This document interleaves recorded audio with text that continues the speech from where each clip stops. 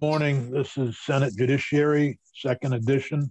And we're taking up S.184, a bill having to do with justifiable homicide. We have a strike all redraft by Eric Fitzpatrick. It's draft 1.1. Eric, do you want to walk through the changes, please? Yeah, sure, will do. Good morning, everybody. It's Eric Fitzpatrick with the Office of Legislative Counsel, here to walk the committee through the redrafted committee strike-all version of S.184. It's an act relating to self-defense and defense of others. Senator Zeus, you want me to pull up the language real quick, or? I think he might have frozen there. It's easy to read, and I don't think we need to pull it up. Okay, great. So you'll see there's two changes, and the bill essentially deals with, as I'm sure the members all remember, that it's clarifying some legislation that the legislature and this committee passed last year, to be clear that when you made amendments to the self-defense justifiable homicide statute, you did not mean to remove the ability of a person to raise the defense of others. So in other words, not just the self-defense defense, which is clearly preserved, but also to make sure that defense of others, which is a defense that was available at common law, and I don't think anybody intended to override with the changes that you made last year, just to make clear that that's not the case. So there's not a change to that piece of the bill. That's the middle subsection of the bill, which just makes clear that the defense applies when you're defending yourself or any other person. And then similarly, a similar change is in this strike-all amendment is proposed to be made to the first piece of the bill, the first defense provision. I'm just pulling that up right now. And the idea there as well, you see that there are listed relations. In other words, members of a person's family and others for whom a person can raise that defense. And it's expanded to include any person, essentially. So I'm going to pull that up right now. I actually don't have it on the screen, so give me a moment.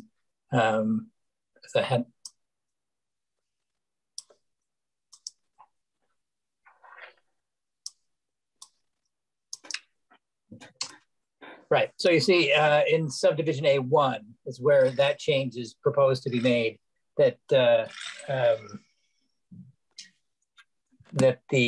person is guiltless of killing or wounding another person. The existing statute provides in the just and necessary defense of the person's own life or the life of, and then there are specifically listed other persons whom the person could defend and be justified in that defense. And that's existing statute. That wasn't changed. Well, I shouldn't say that. There were some technical changes made to that language in the bill last year, but substantively no changes other than taking out, you may recall, I think master and mistress were in there as well. And that was struck because that's archaic terminology that you no longer use, but otherwise no substantive changes really to this provision. But the proposal here is to also provide that just and necessary defense applies not only if you're defending one of those individuals, in other words, the person's spouse, parent, child, sibling, guardian, or ward, but rather it would apply for the just and necessary defense of any other person. So that's the proposal for that first piece. And the second change you'll see at the very end of the amendment, that actually comes directly out of the existing aggravated assault statute.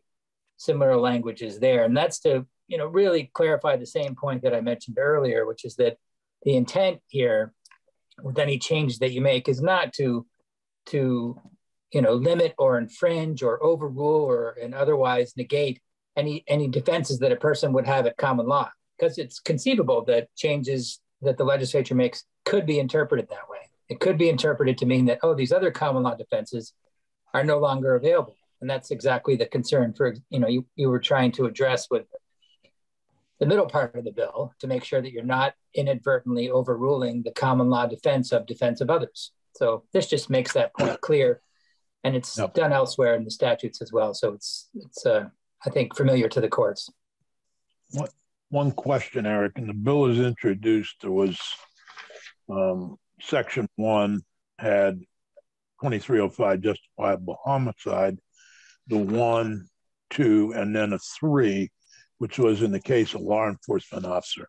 That's been taken out of this draft. Is there a reason for that? No, I think the 3 is still in there. Do you mean the law enforcement officer at the bottom of page 1, lines 19, 20, 21? Yeah, it's not in draft 1.1.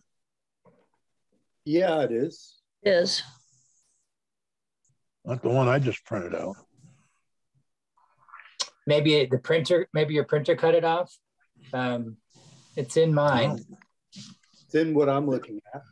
It's in what I'm looking at. Well, let me look at my copy that I just pulled up off the web page. It's all entirely possible that my printer is as unstable as my computer is.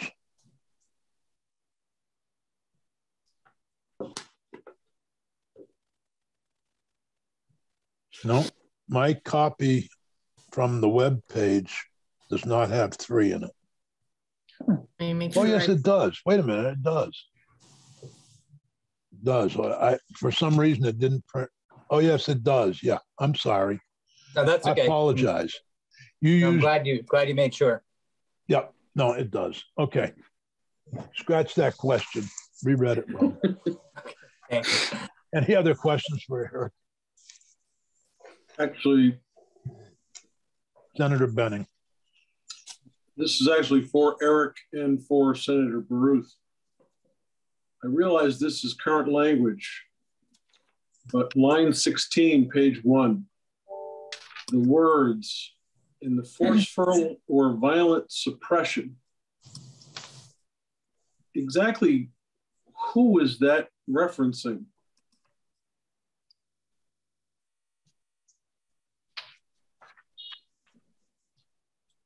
Are we using the deadly force against a forceful or violent burglary? I don't see that as a clean stretch of language, and I'm struggling to figure out whether we should take the time to correct this. That's not the way I read it. Okay, how do you read it? I read it, and I think that that language was changed in the bill last year. And I say changed, I think technically the placement of the language was changed. I don't think the intent was to change the meaning. And I think the meaning was and remains the forceful and violent suppression is by the actor, by the person, repelling the peril, I think. Yeah, that's how Actually, I'm looking at H145 or Act 27, and forceful and violent are underlined. So they were added last year. But it was in the the existing law, it was struck. It was in the later part of that sentence, I think. So, Eric, if I can be clear in my understanding, you're looking at those words forceful and violent and applying them to the person who is using deadly force to repel a burglary.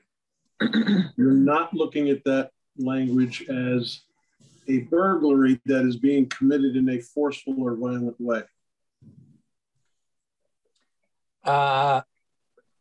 That's the way I'm reading it. There may be other readings. I'd be interested to hear how other folks are, but I think that's the way I'm reading it. I mean, if you take out forceful and violent, I'm not suggesting that we do, but just as a thought experiment, if you just say in the suppression of, it's pretty clear.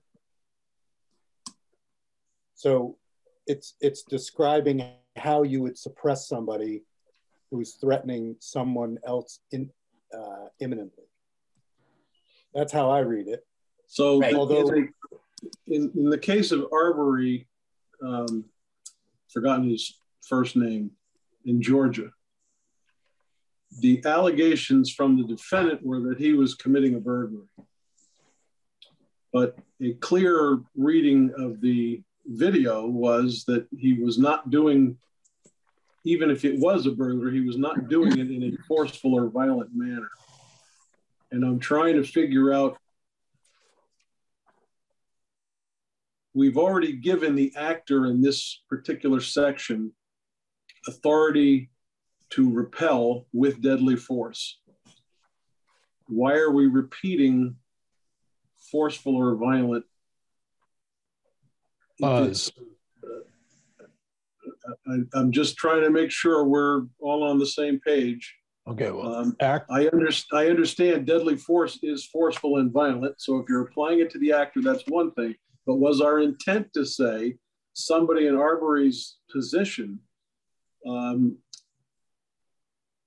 would not entitle an actor here to repel with deadly force?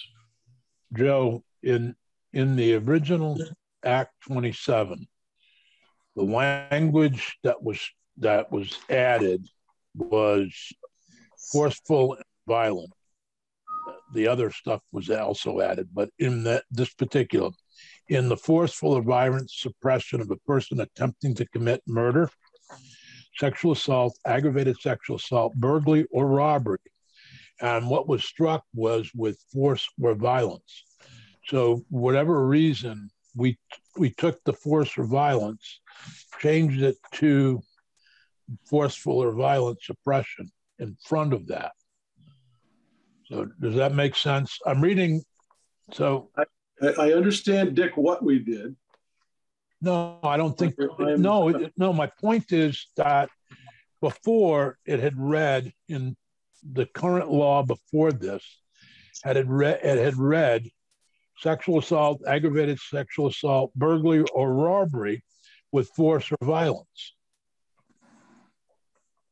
Semicolon robbery with force or violence. I think they wanted to make clear that it was with force or violence.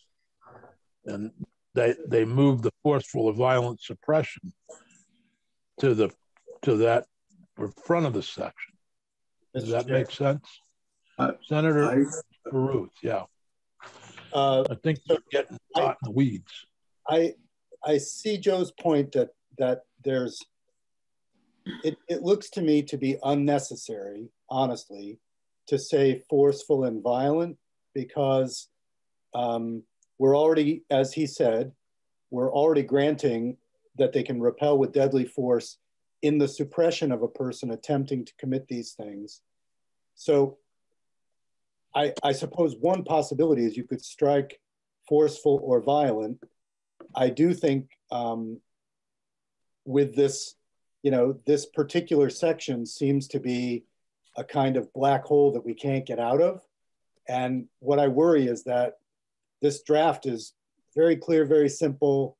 And I worry that we're going to make another change. Then the House is going to want to revisit it next year. So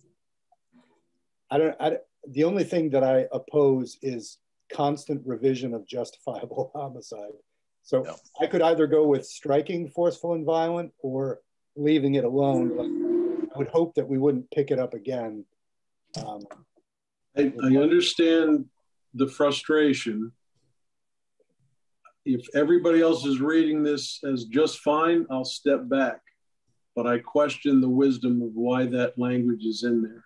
Well, we're lucky that Evan Meenan, representing the state's attorney, and Matt Valerio, representing the Defender General, or is the Defender General, are here and may wish to comment on the changes as well as Senator Benning's concern about forceful and violent. Who wants to go first? Evan, go ahead. I suppose I'll be the lucky volunteer. This is Evan Meenan from the Department of State's Attorneys. You unmuted first. Oh, lesson learned.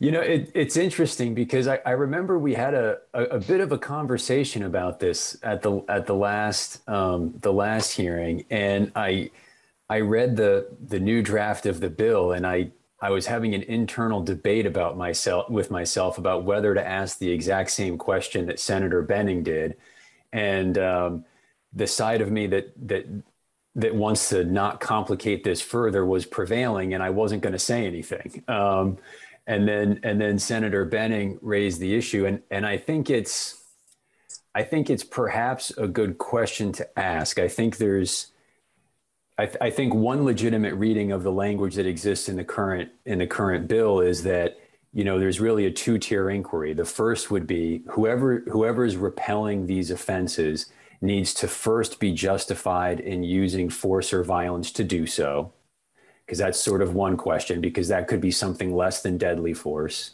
And then the use of deadly force also needs to be justified itself. But at the same time, some legislative language that I had sent to both Senator Benning and Eric Fitzpatrick and read burglary or robbery with force or violence. Basically, it eliminated the comma that used to appear in this statute to make it clear that the burglary and the robbery had to be committed in a violent way. Otherwise, you can't just go up and use deadly force. So, you know, could some added clarification be helpful? Perhaps. But I do think the language in the proposed bill is pretty good, especially with the addition of the comment about common law.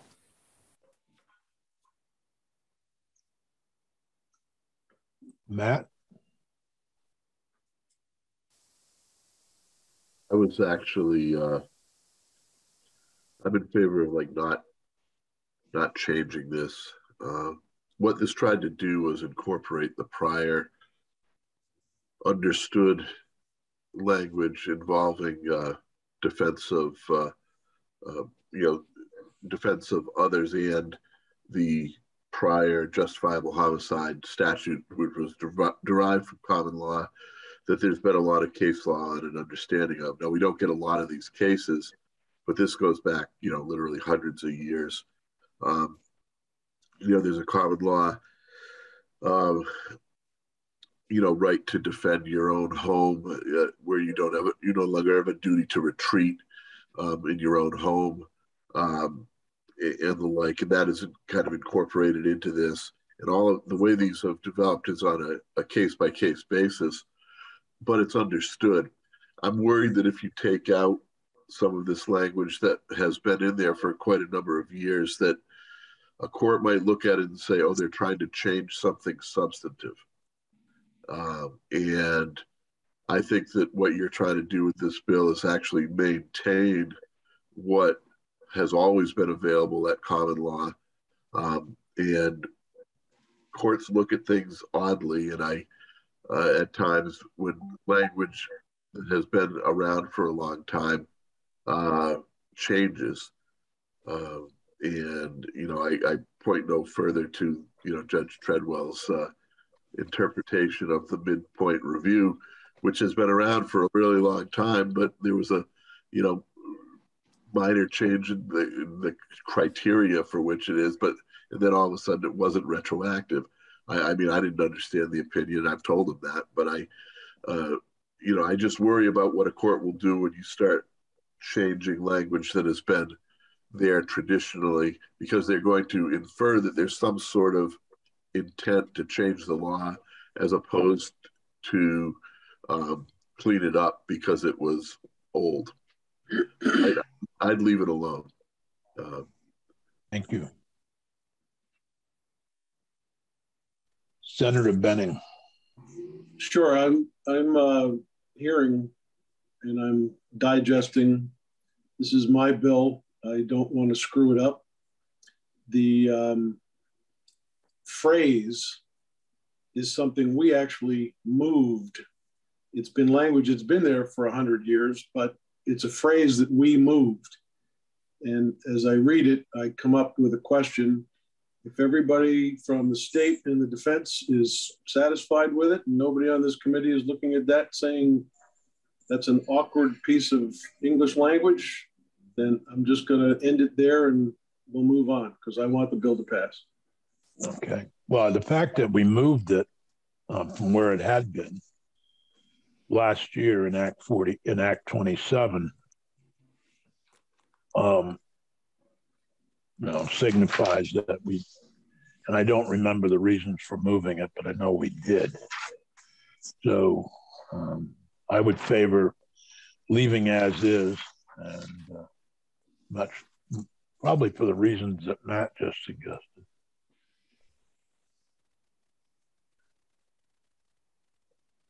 I just would say that as a co-sponsor of the bill, Senator Benning, along with Brock, Chittenden, Collmore, Cummings, Ingalls, Lyons, McCormick, Nitka, Parent, Burchuk, Starr, Terenzini, Westman, and White. Oh, am I on this one? Yep. Yes, this is actually the only bill I've submitted with a quorum of senators attached to it. So I'm very happy with that. And I'm not trying to extend this conversation by any stretch. The question has been answered, and I'm happy to move on from there. We'll leave it be. All right. So are there any other further questions or comments about draft 1.1? Hearing none, is there a motion to report to amend the bill as seen in draft 1.1, 121, 12:23 p.m. So Senator White has moved that we report the bill report that we amend the bill S.184 as seen in draft 1.1. Any further discussion from anyone? Hearing none, Peggy, would you please call the roll? Senator Benning. Aye. Senator Nika. Aye, yes.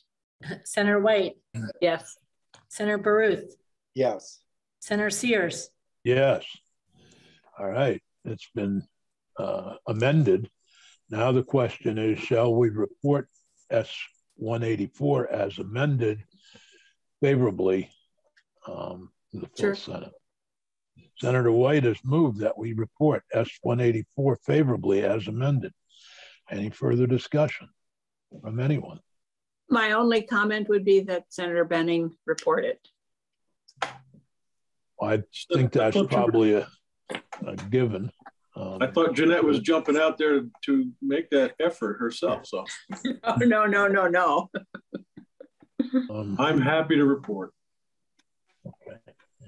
So Senator Benning, excuse me, Senator White, we have to vote first before we can decide who the report is.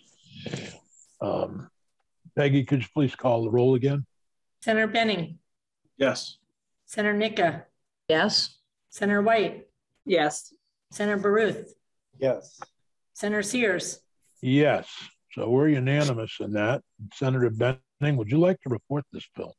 I'd be happy to, Senator Sears. And can I ask Peggy, how do I get this up to Senator Bloomer? I'll send you I will send you an email telling you to reply all. Thank you. Really rather simple. All right. One other matter. It's still, don't send that document though. That needs to. Yeah. I'll wait for you to give me the clean version, Eric. Yeah. Thank you. I will need a list of witnesses. Yep. And Eric, don't worry about a summary. I can handle this one. Okay. Thanks. I'll get you the witnesses. On S.113, the PFOA bill, we had a third amendment. I think I sent out an email, but I hope everybody's okay with changing the date from effective date from July 1, 2021 to July 1, 2022. And that would be the third amendment to the bill. Yes.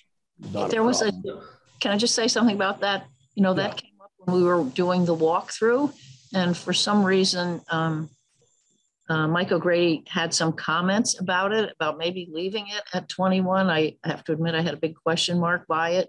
I mean, I'm fine to change it, but why did he question it in the beginning? I don't know. I don't remember that. I didn't realize he did. I missed that part. We did have some discussion about it briefly. Yeah. But So, I think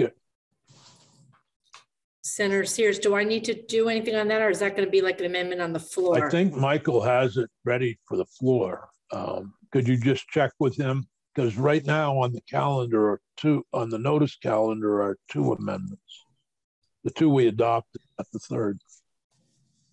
All right, so I don't think I need to do anything because we've already sent the No, way if we you would voted it just out. if you would just send a note to Mike O'Grady, asking him to send that amendment to the secretary.